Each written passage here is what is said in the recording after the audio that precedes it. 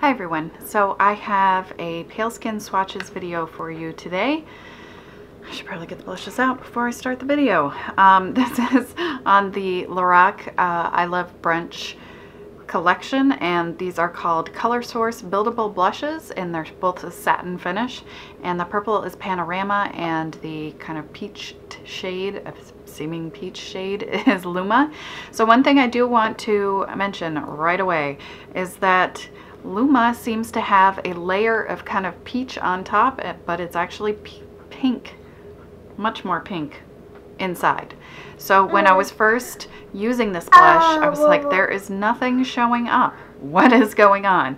And now that I'm down more to this pink, it's actually showing up on my face. So if you're having issues with this blush or you're going to buy it, just FYI, it does seem to have kind of a layer on top that's not quite the same color as what's underneath.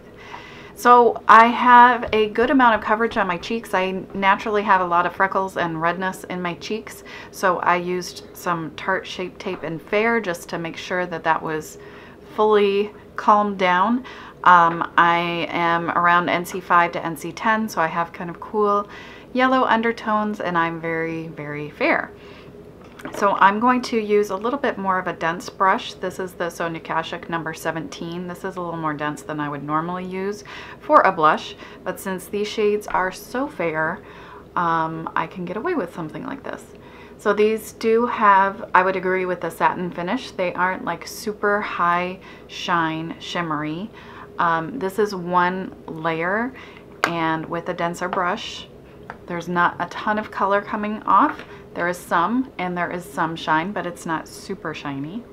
And I'm going to use my Japanesque 324 brush to apply Panorama.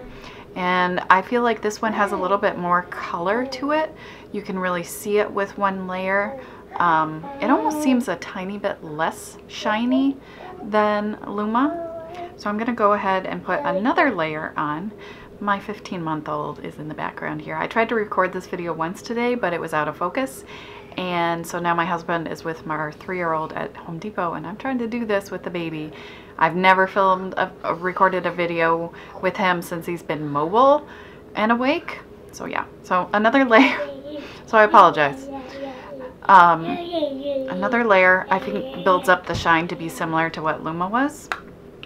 And I'll put a little bit more of Luma on with that denser brush, and just trying to focus on the more pink parts. I think I said that last time.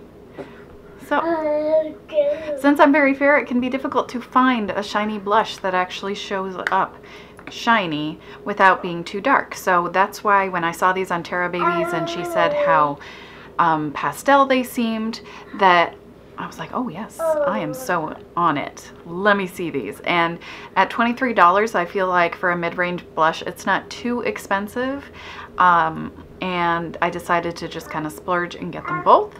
I'll zoom in a bit so you can see how they look, like how it affects the texture pore situation on my cheeks. So I don't know if you'll be able to see. It looks like it's doing some funny things to the lighting being zoomed in like this. But I feel like it does, you know, as you would expect some sort of shiny cheek product, it does kind of highlight a little bit the pores on my cheeks, but not so much that it bothers me.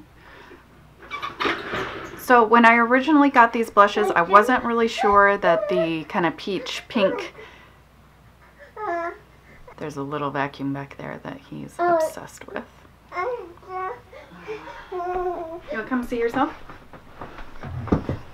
Yeah. So when I was originally going to do this video, please don't put the beauty blender in your mouth. Oh my gosh. I was really on the fence on the kind of peachy pink shade, just because it felt like the color was really lacking. Even though it was very light, it just felt more like a highlighter than a blush.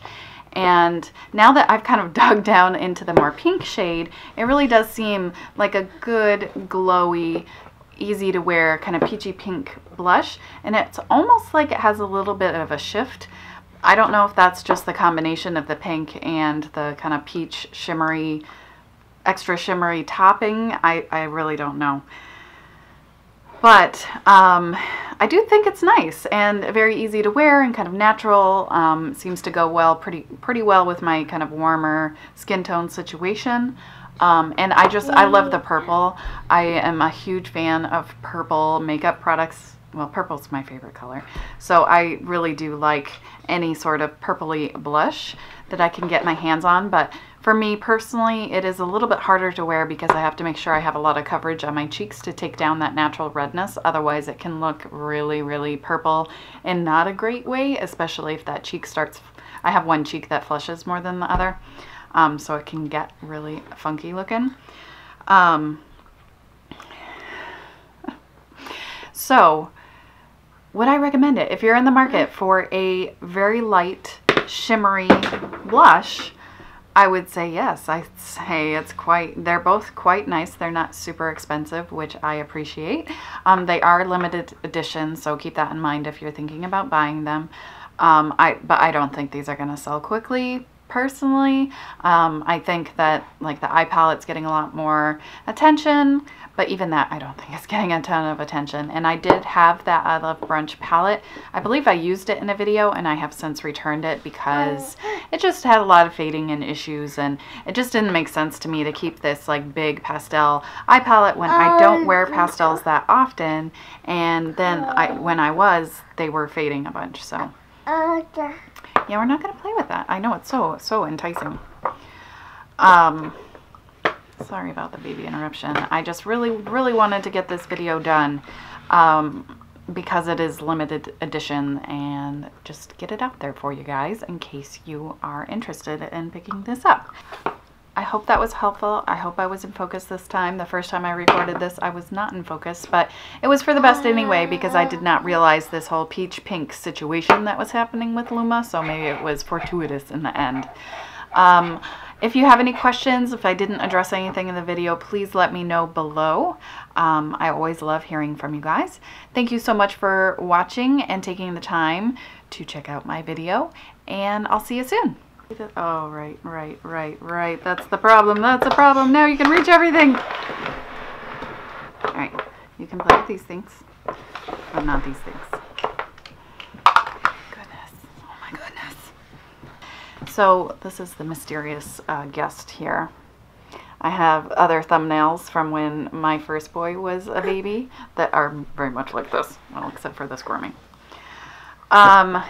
He's munching on a Makeup Forever Chromatic Mix pigment in yellow. Isn't that nice? Nice choking hazard to be munching on there. So, should I just keep it this way? One peach, one purple? I mean, who cares? Who cares? At most, I'm going to like Baker Square or Perkins. At most likely staying home. So, does it really matter?